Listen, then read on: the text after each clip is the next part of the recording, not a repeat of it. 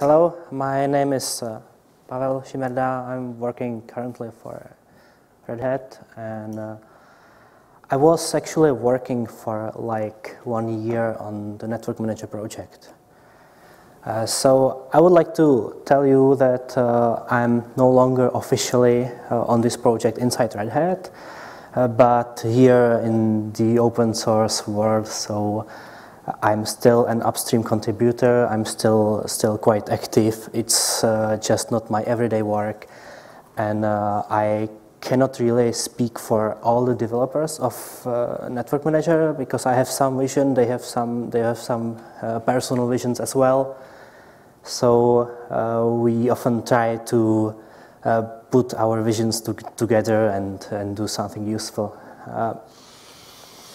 I participated on a major redesign of the whole thing, which has been done during past like 3/4 of a year. So it's quite a new thing. It's not something you can see in the released versions of NetworkManager.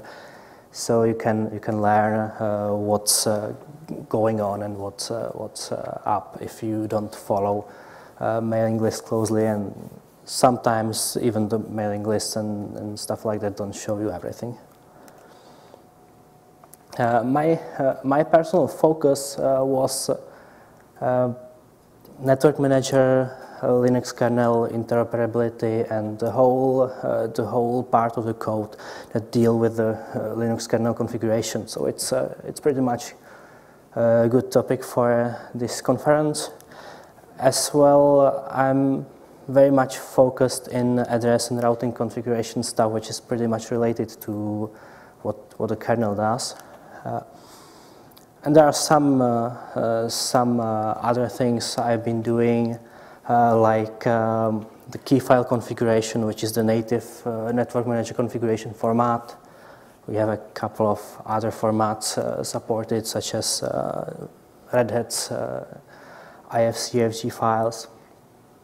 And I've also done something about testing and stuff like that. Very briefly about NetworkManager.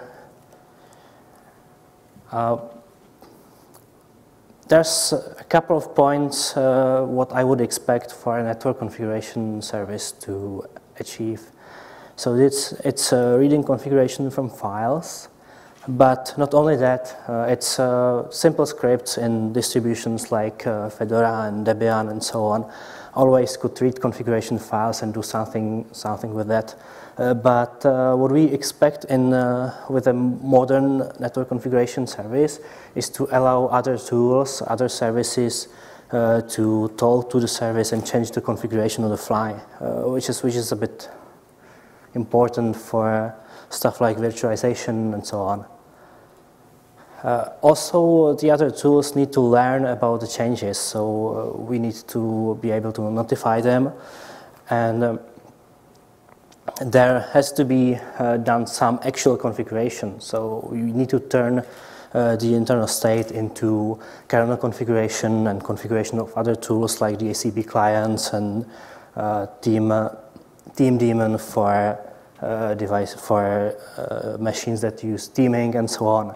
So this is quite a lot of stuff, but it's very self-contained because you know usually exactly what you want to work. The complexity lies in how to achieve that and how to interoperate. I think really the most of the work with NetworkManager is about interoperability and nothing else. We have a stable branch where you don't see much from what I will be talking about here. There are some important fixes.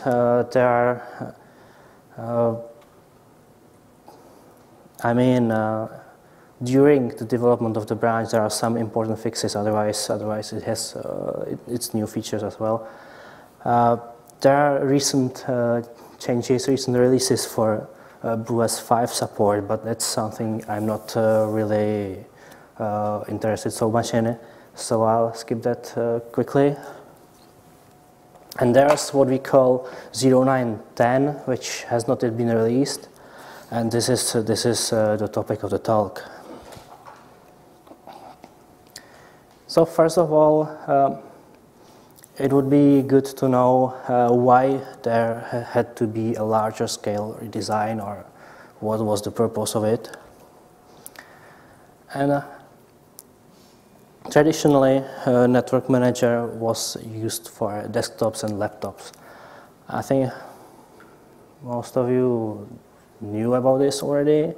Who's using Network Manager on some laptop or desktop environment? Yeah, most of you, let's say. And who's using Network Manager on a server? Okay, yeah. That's exactly why the redesign was started, because nobody wants to use Network Manager on server. But there are some difficulties with that, because if you use different tools for servers, different tools for laptops, and so on, what should I do if I want to install virtualization on my laptop and experiment, and at the same time connect it to the Wi-Fi and so on? So is it a server or is it a laptop still? That's a big problem. There are also some use cases for a dynamic service, even for servers. For example, DHCP is sometimes useful even for servers. Some people use it. Is there anyone who uses DHCP configuration on a server here? Do you know about someone? I think maybe. It depends.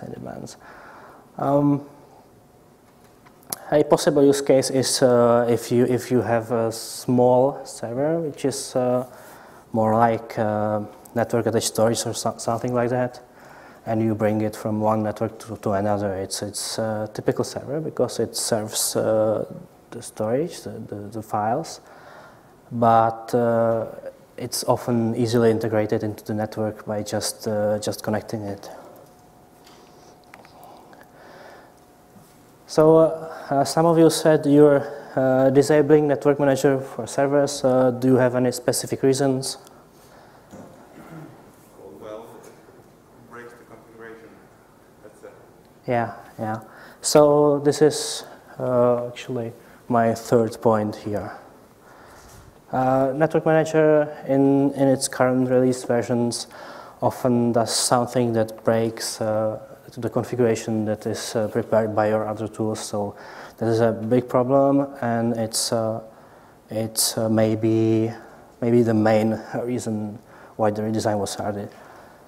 There are some minor issues like that we want to have support for initramfs and that we want to be able to restart or all of the processes Network Manager has when there's a security update with the least possible disturbance of the network configuration. So very simply, you install an update of either Network Manager or some tool that is used by Network Manager. Then you want to restart Network Manager, but you want to still continue with your network connections, e.g., for example, TCP connections.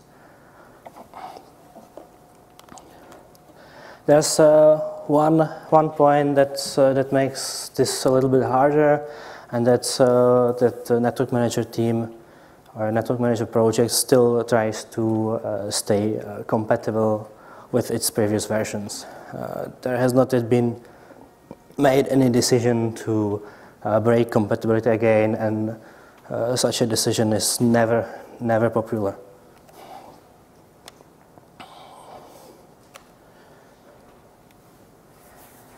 So let's say we need to look at the inner workings a little bit, because all the features are related to the core workings of Network Manager. At the beginning, we need to read the on-disk files, on-disk configuration, and we need to also start tracking devices that we find in the system. We need to initialize the network interfaces. This is really easy, but we also need to initialize devices that appear during the runtime, so there it gets a little bit complicated. We need to, for each device, check the existing kernel configuration to see how the device is configured. We actually, with the new code, generate a connection profile or a connection object, which is the same type of object that we read from the disks, from the files on the disks. So we can then compare the configuration. You can imagine that we read a connection configuration from disk as well as from the kernel and other tools possibly. On the disk there may be multiple configurations for the same device, or there may be a configuration that can be applied to any device. So that's quite a lot of options, quite a lot of stuff that needs to be solved. And then when we can compare the existing configuration with, let's say, the list of configurations available for the device in NetworkManager, we need to do some decision. This is a critical point because there we decide whether NetworkManager will touch the device at all. This is so important because when you have already some configuration from other tools that you need to be kept from breaking by NetworkManager, this is the point where you want NetworkManager to decide not to work with it, not to do anything with it.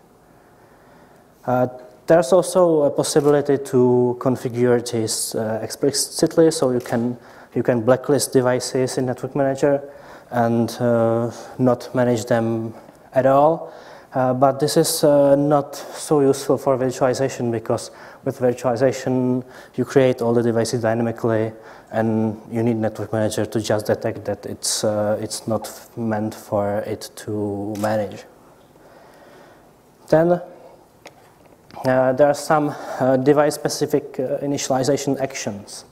For example, if you have Ethernet, NetworkManager sets the Ethernet up.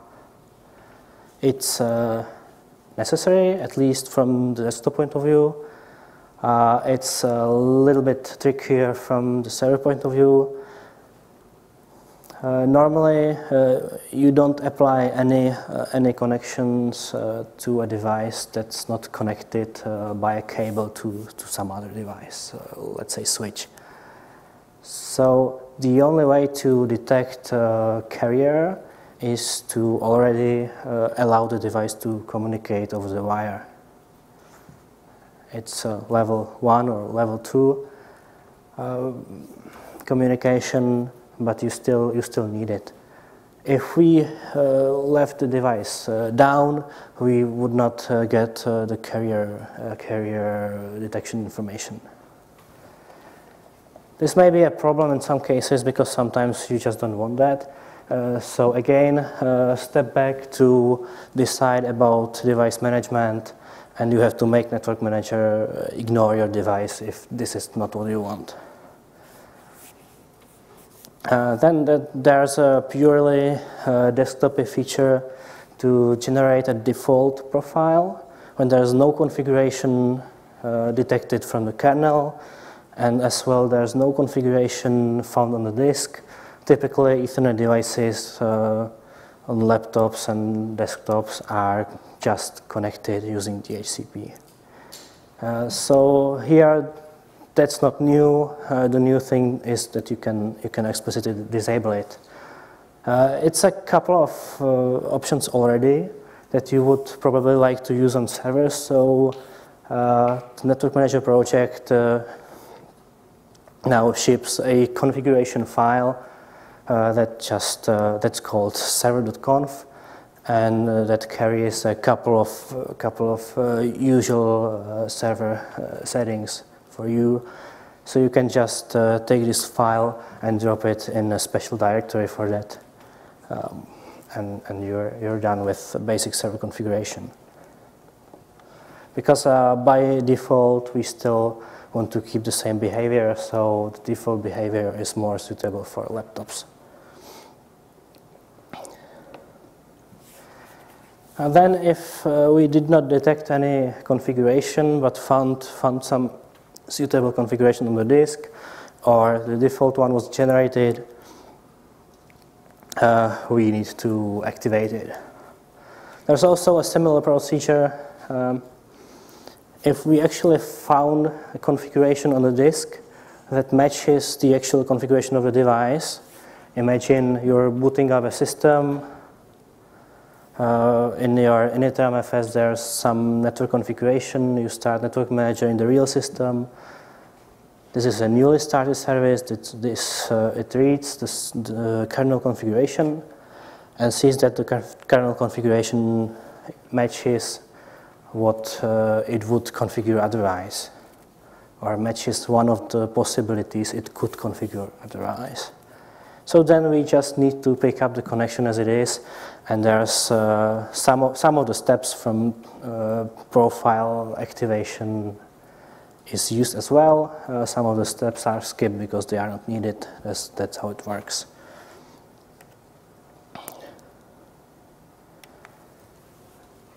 I will not go very carefully through this list, just that some of the supported devices in NetworkManager are pretty new.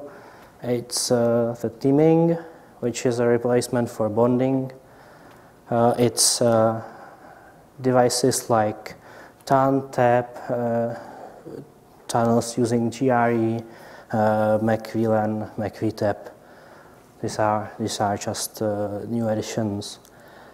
And there's something that's a little bit more interesting than the individual device types, and that's generic device support. That's a possibility to use NetworkManager to manage a device whose low-level configuration is handled by some other tool. It does not sound so amazing like that, but actually there was a long-standing problem of NetworkManager not actually detecting the real network configuration. For example, if you had default routes set by another tool and it went through a device not managed by NetworkManager, NetworkManager would report that we are not connected. For example, we're not connected to the internet. Let's say it in these terms. So this will now be different because we can manage just any device, and we can follow the state of devices that are not managed. So even if NetworkManager doesn't touch the configuration of devices, it needs to follow the information that the kernel provides. For example, if there's a default route through, let's say, a bridge that is set up by virtualization tools, NetworkManager does not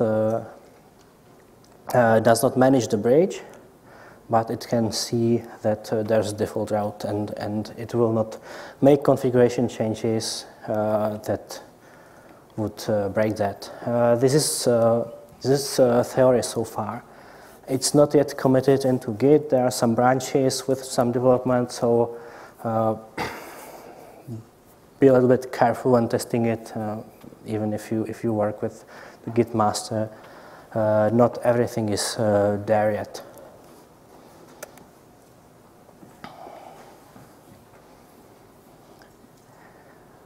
There's a natural conclusion of what I was talking about, and that's that the state of NetworkManager devices, or NetworkManager managed or even unmanaged devices, needs to be kept and does not necessarily reflect the on-disk configuration. So this is a big change because so far NetworkManager's internal configuration or runtime configuration was always the same as the configuration written on the disk. This is no longer the case. You have runtime connection profiles. Those can receive information not only from the disk files. but also from the kernel, for example. So if you use tools like IPRoute or ifconfig to add IP addresses, then NetworkManager is capable of accepting those addresses and adding them to its internal configuration. If you then use a tool, command line tool for NetworkManager called nmcli, you could eventually save the resulting configuration to again have the same state on the disk as you have in the runtime instance. There is some notion about active connections because they have some attributes that do not belong to configuration stored on the disk.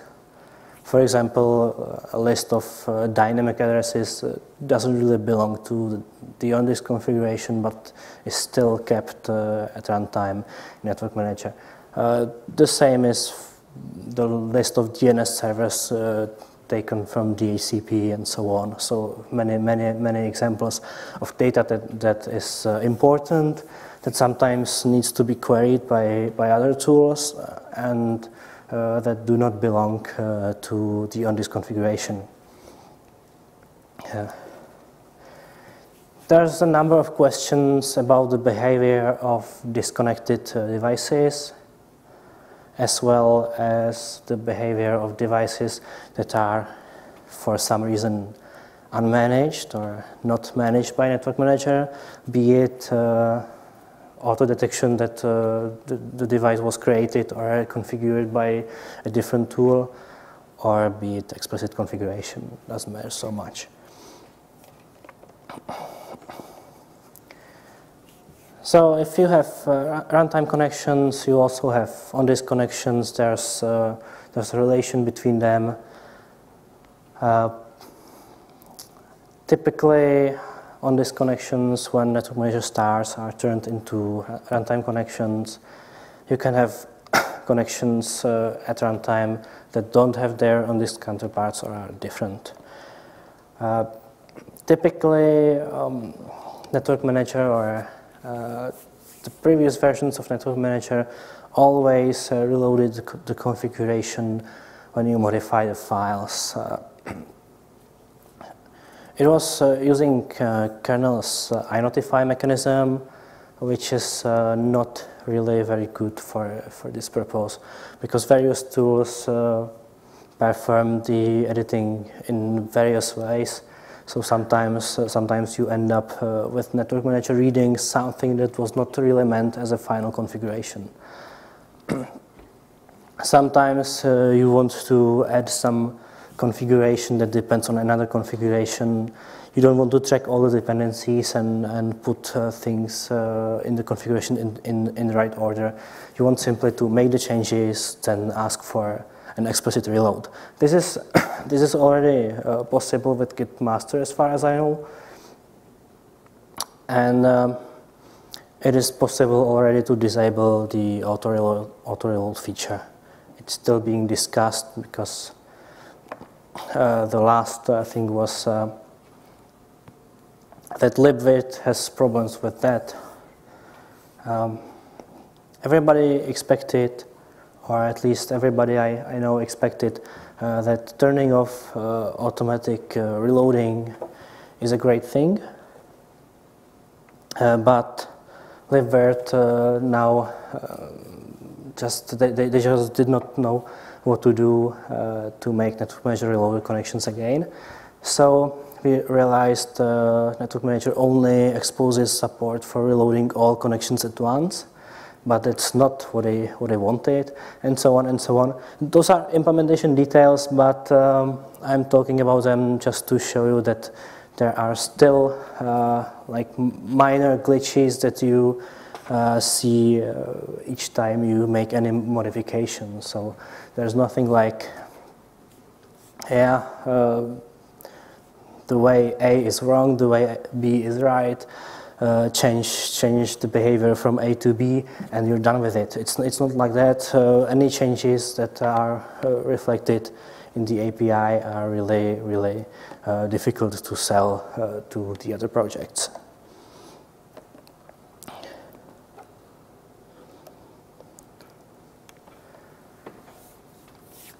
So as I said, Network Manager can accept external events. Those are not only new addresses like I talked about, but those are also edit or removed interfaces, because in Linux you have lots of software interfaces that you can create and destroy, like bridges, bonds, and so on. So this is also something that needs to be acted upon. There needs to be some logging support. That's already quite good. And that's for now.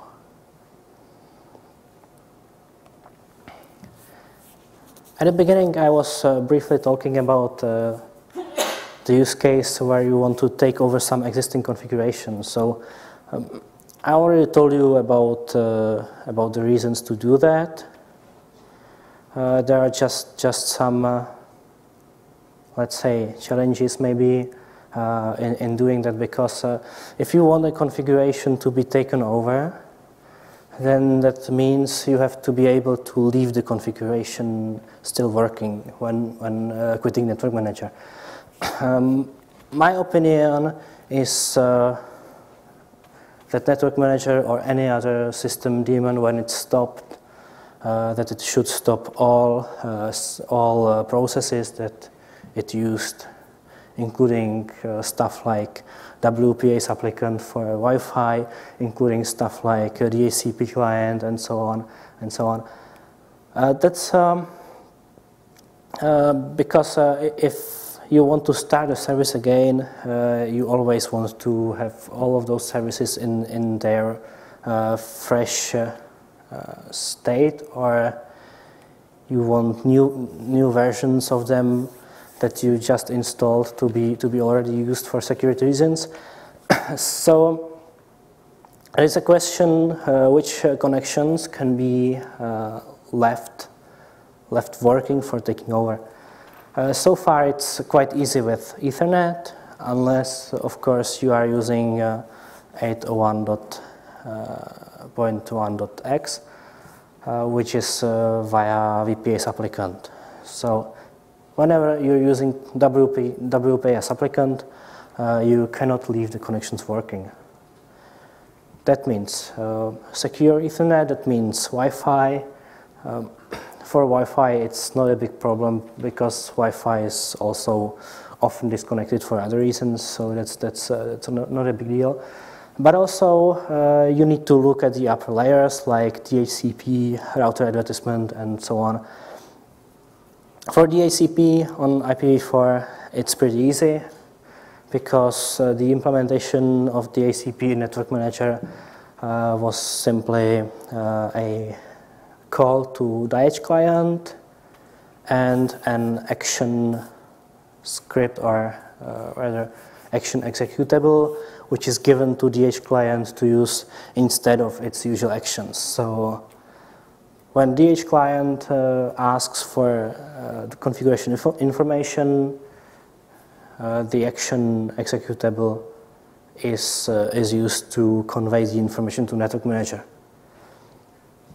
Otherwise, normally if you run DH client by hand, it's directly configuring the kernel, which is wrong, because, or in the context of Network Manager, it is wrong, because you might want to run like VPN software on top of the Ethernet and so on. So you never know whether the configuration is final unless it goes through Network Manager.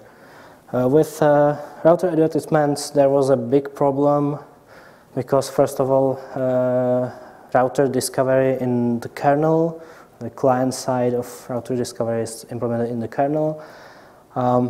It's really buggy.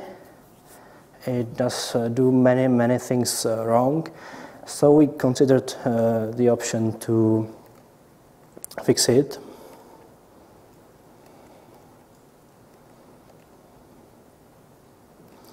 Oh, it's somewhere. And when we wanted to fix it, we realized that even if we fix all of the individual problems, we still have the largest problem, and that is that the router discovery support in kernel writes the configuration directly to the routing tables and to the list of addresses and so on. So this is totally unsuitable for the same reasons, and we had to switch to a user space implementation. There was just an example of what needs to be done for proper connection takeover. Now we can work easily with DHCP for IPv4 as well as router discovery as well as DHCP for IPv6. All of those are supported. We can possibly take over software devices. It's not a big problem. We just need to compare them with the configuration we have and either accept them, or usually when a software device does not match any known configuration in NetworkManager, that means it's created by another tool. So we don't want to manage it.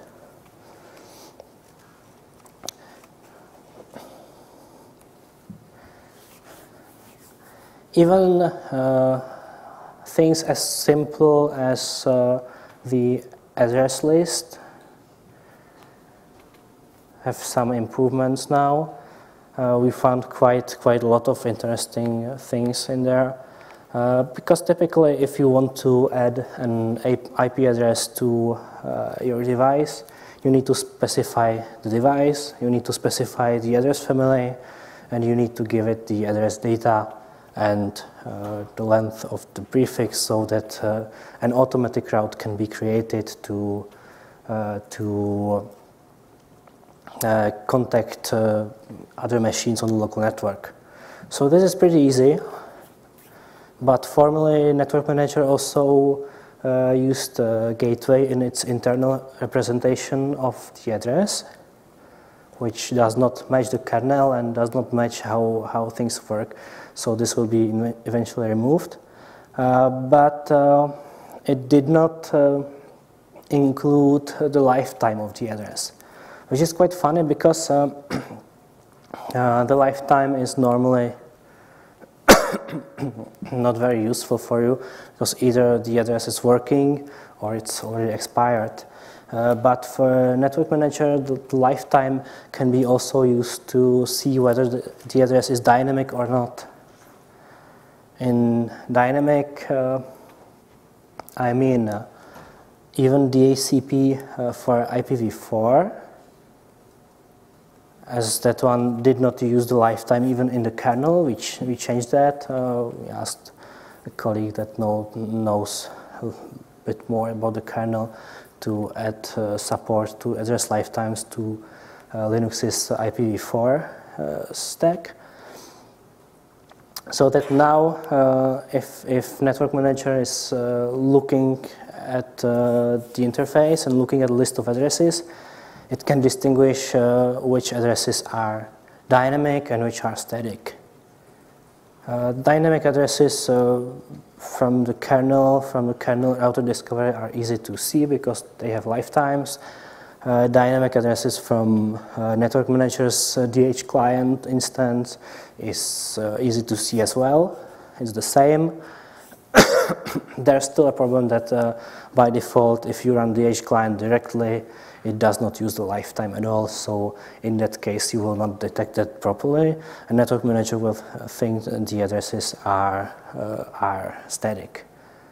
That's not such a big problem, because usually you expect to take over configuration in NetworkManager, from previous instance of NetworkManager.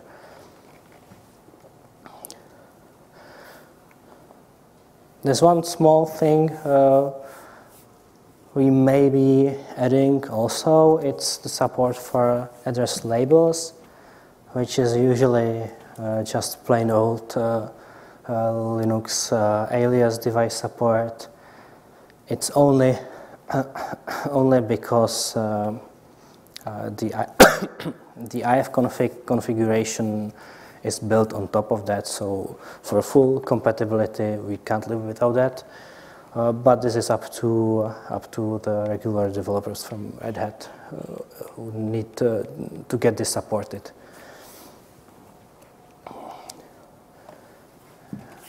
It's very similar if you look at the routes. The lifetime is not currently implemented, as it's not as important as with addresses, but eventually it will be there as well.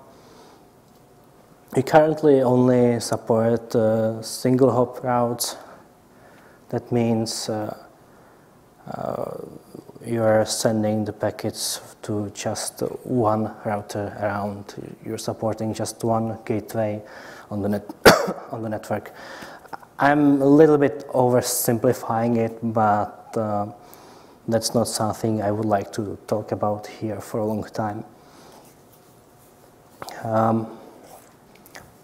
Still, the default gateway information, which originally was bound to addresses, will not be moved to the internal list of routes because it needs more special treatment than ordinary routes. Often, if you have a configuration that does not make it to be the default one for default routing, imagine a computer with two Ethernet devices, both connected to some networks. Typically, you can have only one default route, so one of them has to be chosen. The same is for DNS, which also needs only one of the configuration to be chosen. There's the special handling. Normally, if those two networks are distinct, all other routes can be added from both configurations.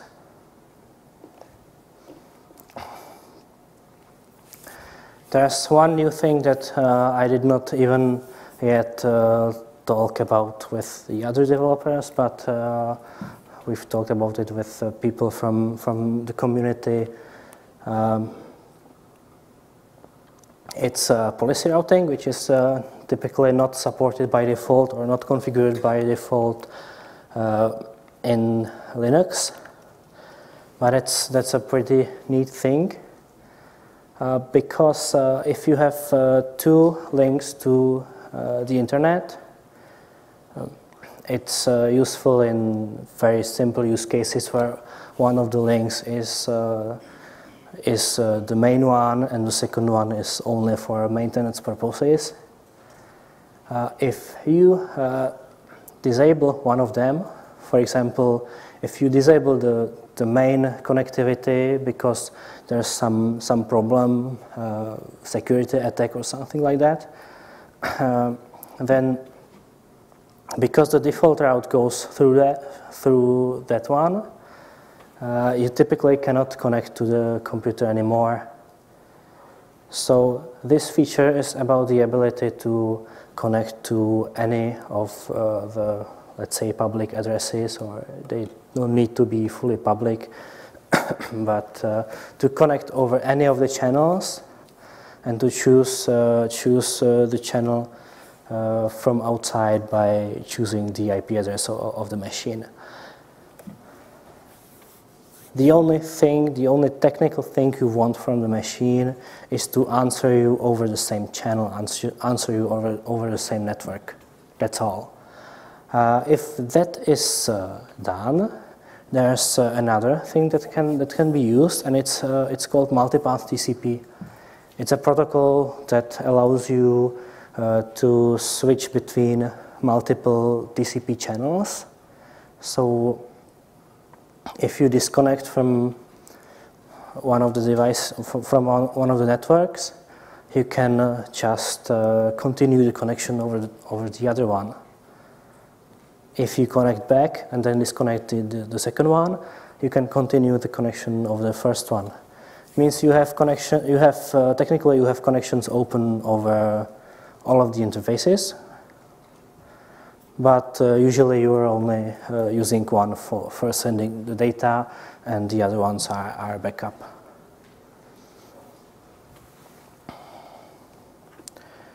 If you want to know more about this, Either you can look for it on the internet, or you can send me an email.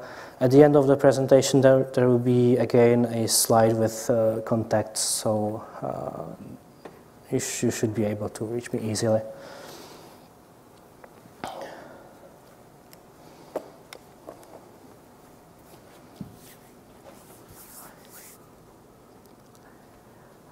When I was talking about the dynamic configuration, I did not talk much into the details, but there are just a couple of things. Because when it's done, when it's finished, it's very easy to look at it, because we just decided to perform all of the network configuration protocols in user space, which was a good thing. And then simply the core network manager decides what to do with the data. So there's quite a lot of flexibility. Recently, there were some minor improvements with the dynamic configuration. It was about DHCP for IPv6 DUID support. It's also very simple, because we are just reusing etc machine ID from systemd to construct a unique identifier. That's I don't know if you heard about how it works with the IPv6, and that you can't really use MAC addresses for identifying the client computers as you did with IPv4 and so on. Again, if you want to go into details, we can talk about it somewhere. You can often find me at the Fedora booth, so we can talk about it outside of the talk. There's one thing that I recently looked at, and that's NetworkManager IP connectivity methods. I would like to show you if I'm connected. Yes.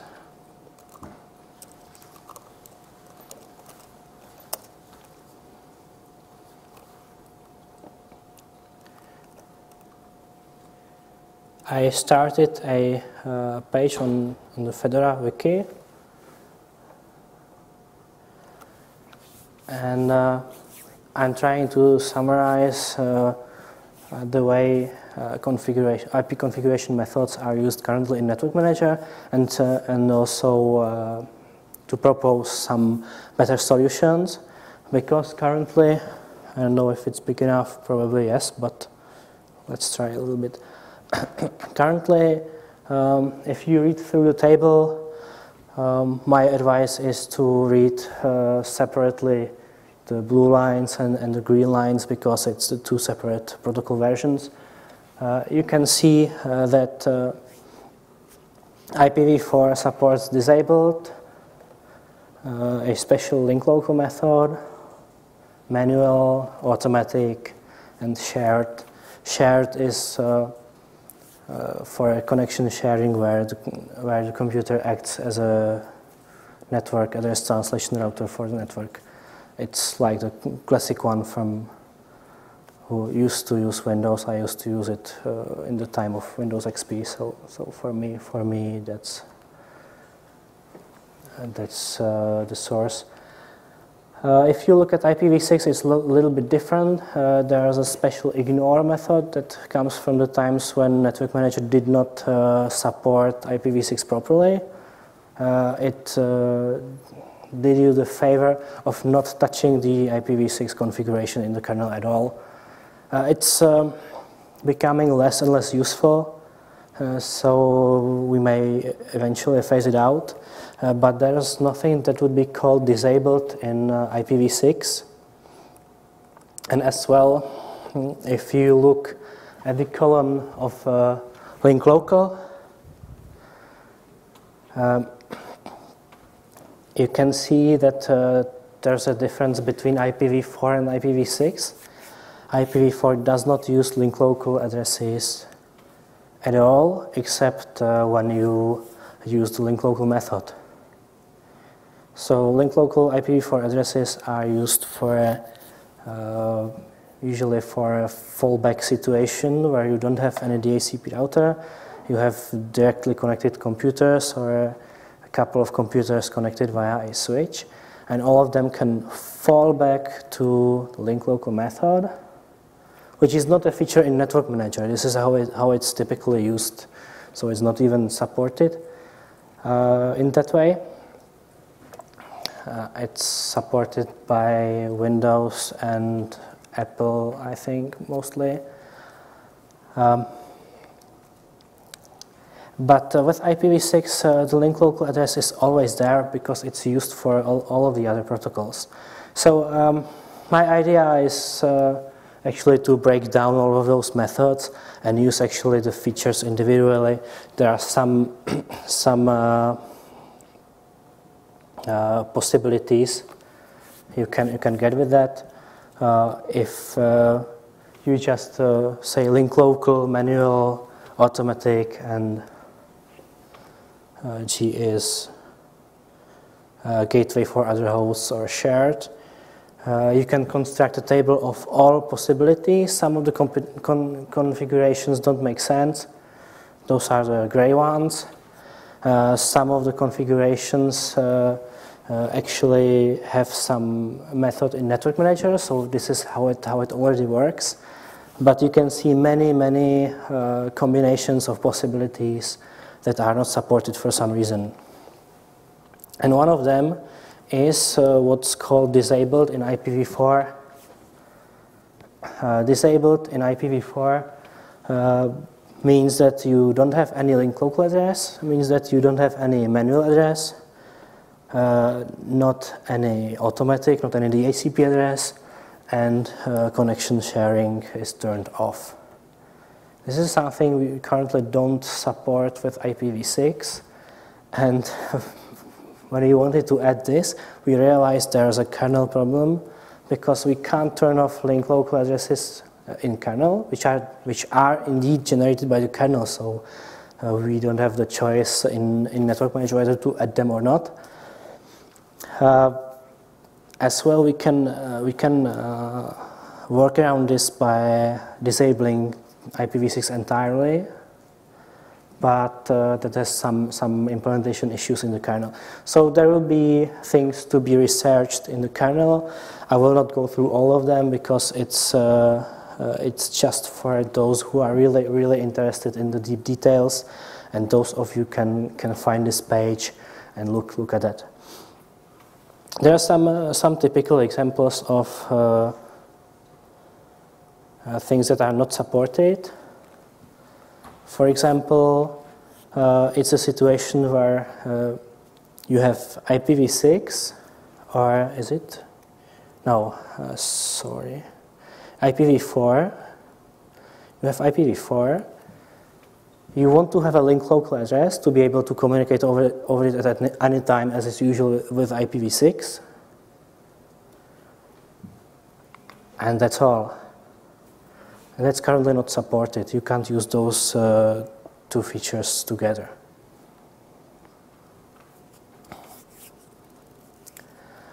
The same combination, but for IPv6, is normally supported because in IPv6 the link local address is usually perceived as a must. But if you just swap the first value, whether you want the link local address or not, you're getting to another line.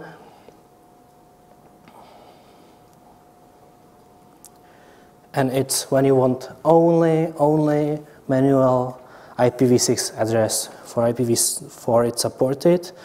But if you want to have one manual IPv6 address, that's possible. It's even used by tools like OpenVZ, which is a virtualization, or rather a container virtualization tool, which sometimes just adds single IPv6 global addresses to your virtuals. With NetworkManager, you can't currently set this up, because you can't simply disable the link local address and only use the global one that you set up, like it was used with IPv4. This is not possible. Again, this is not possible in the kernel. So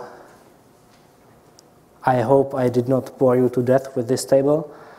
There are a couple of things that will need a bit more research, and then we could end up with, instead of having IPv4 method, IPv6 method, we could actually end up, this is really just a proposal, in a couple of configuration values that would allow you a lot of more flexible configurations, including, it's not the end of all tables, but almost. For example, I heard about a new draft, or maybe it was an older draft resurrected, to only do the HCP on IPv6. I don't know how far it got, but I heard it as an argument against my previous proposal, so this modification counts with that possibility as well. So you want to have link local IPv6 address. Actually, you need it in order to perform the HCP, but you would want to explicitly skip router discovery. With the current state of the art, this is not possible according to the standards, because the HCP version 6 cannot convey routing information. But if there are some drafts to add stuff like that, it could be possible. So the final proposal is very, very flexible, and it would also allow you to do stuff like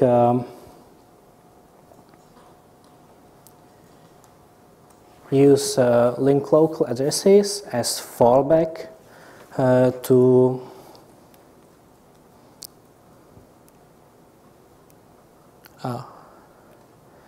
I see a little bit, I will need to fix this table a little bit.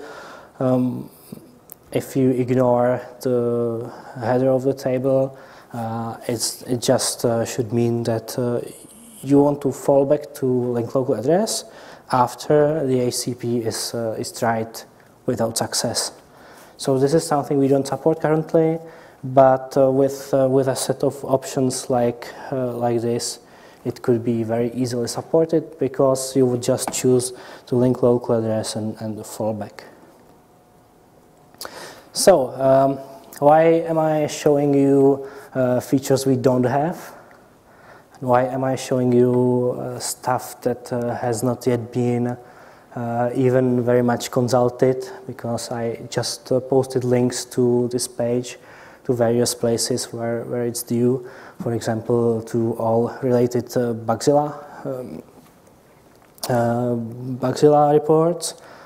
Those are listed at the bottom of the page. You have the chance to look at stuff like this, not only this particular thing. You have the chance to look at the Bugzilla,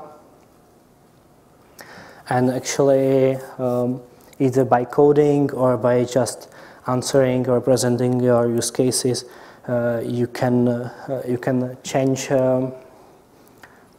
or you can affect how the future development of NetworkManager will be done. So this is mostly the reason why I'm showing you details like this one, because you may have found something that constitutes a feature you would like or you would need, and unless we can really justify it by real use cases, it won't be there.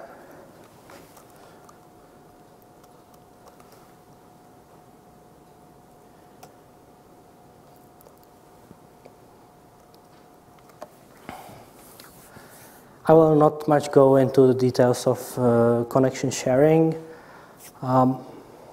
You can think yourself about the challenges of connection sharing with IPv6 where network address translation is maybe not an option because applications may not be ready for it. Technically, you can translate addresses. You can do the same as you do with IPv4, but it may be you may come into problems because applications just expect full global routability of IPv6 addresses. So this is something for thinking about. There are some possibilities, like DHCP can provide you with addresses even for your other networks, not only for your connection to the local network. It's called prefix delegation. You can read more about it. It's all in theory. There's one bug report for that on NetworkManager upstream Bugzilla, so that people can put their ideas.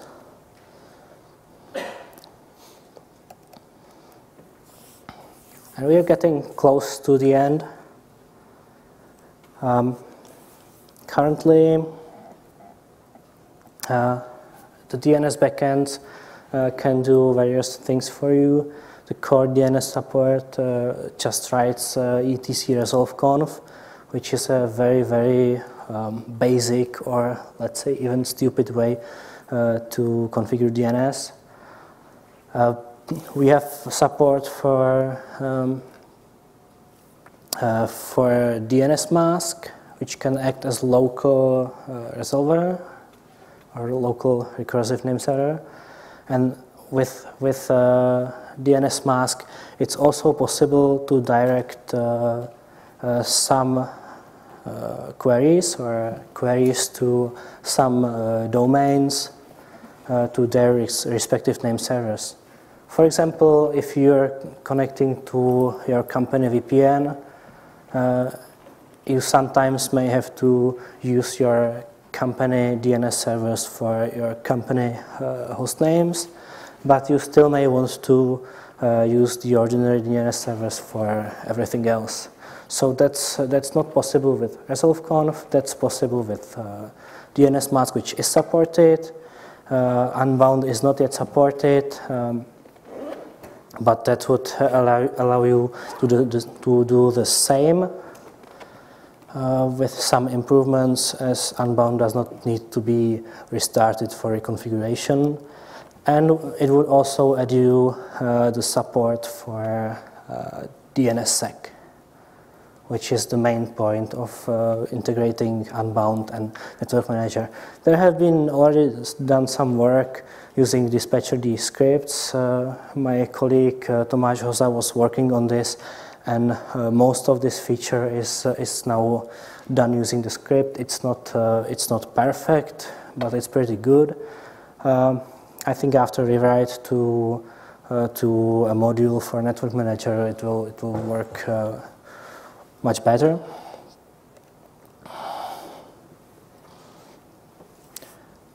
And I don't think I want to go into details about DNSSEC here, but there's again the same problem. If you turn on DNSSEC and require DNSSEC validation for a global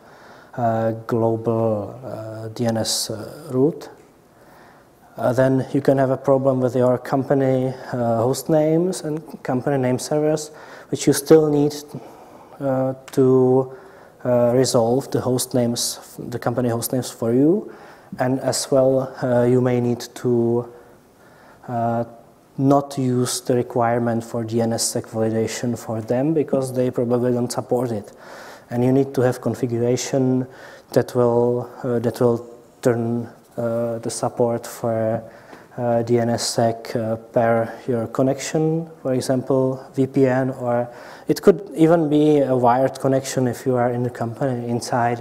It doesn't matter so much what type of connection it is. And you can have then configuration of DNS and DNSSEC different for each interface and different globally as well.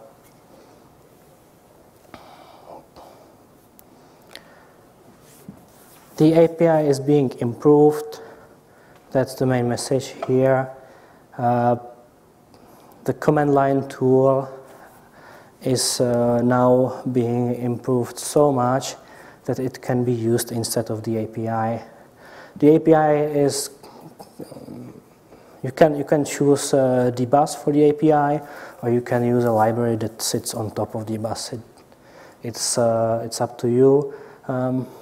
It's quite easy to interface with NetworkManager from C or Python, maybe some other languages, just any language supporting dbus and so on. So there's not much to talk about. I think just the CLI,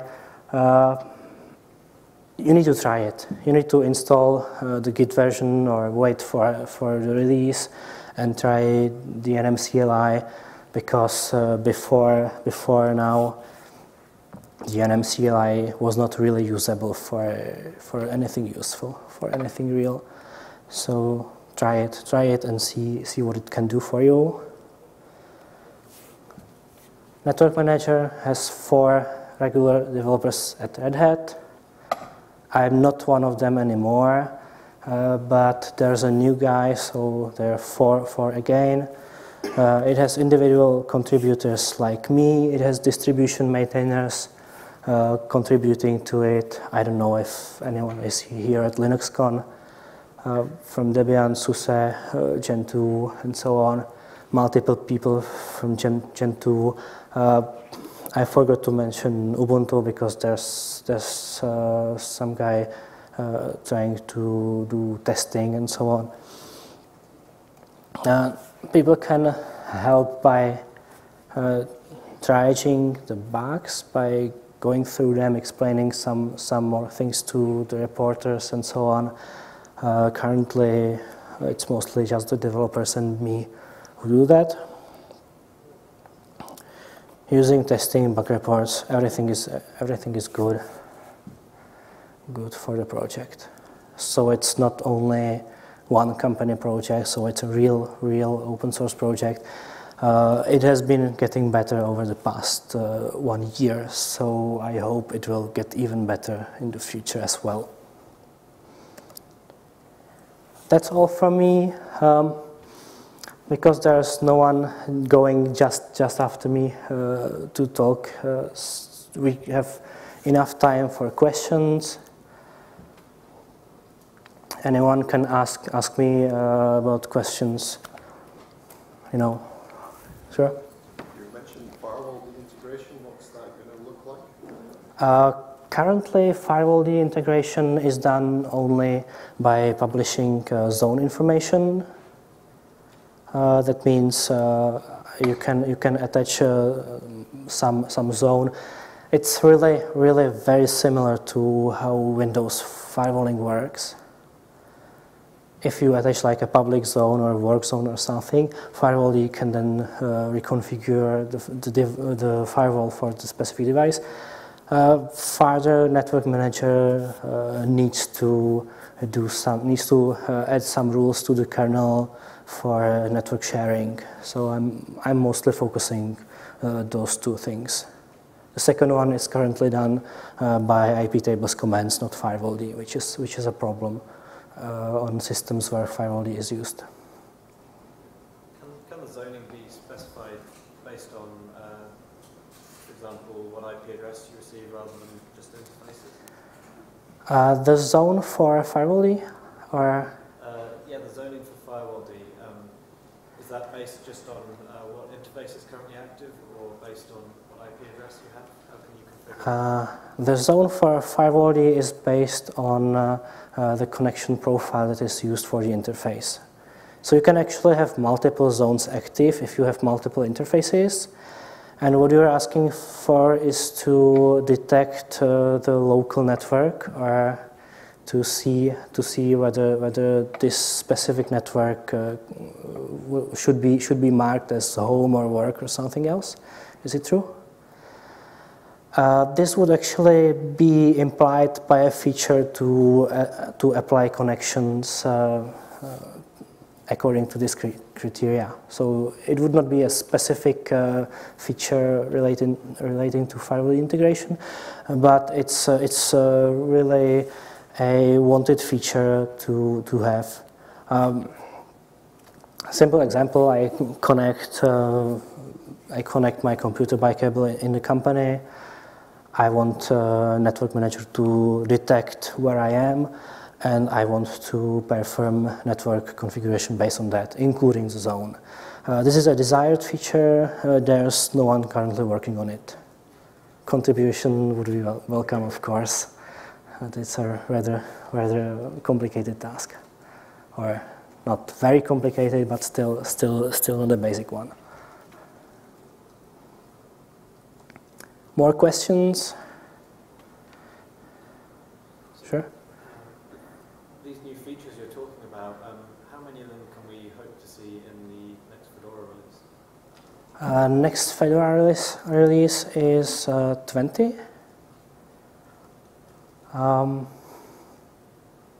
Actually, I will apologize and avoid this question, as this is up to the other developers who are also maintaining NetworkManager in Fedora.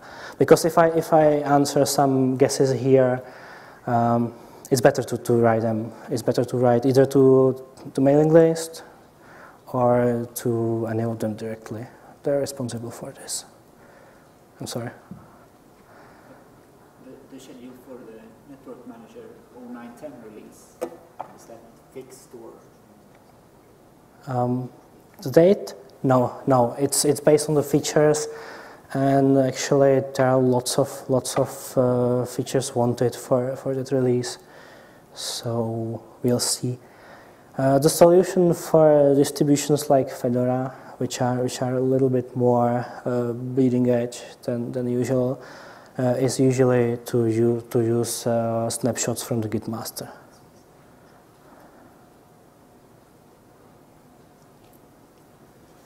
Do you see any future for NetworkManager in embedded environments, embedded Linux, for example?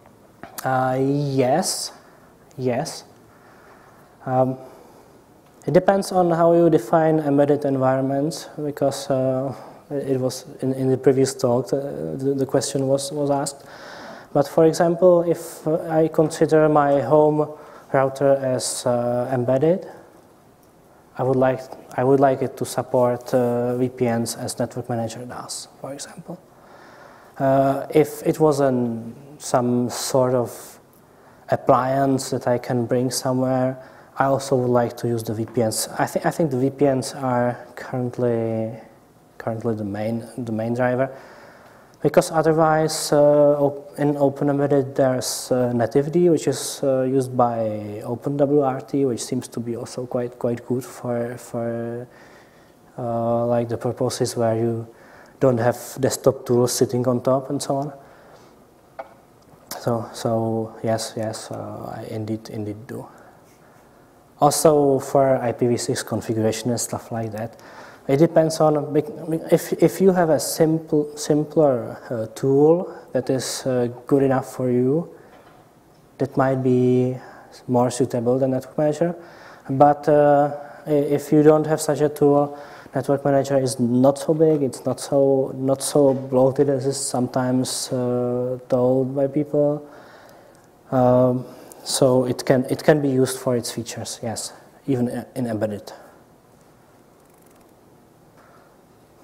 You ask a difficult question. I gave a stupid answer, I know it, but it really depends on the case.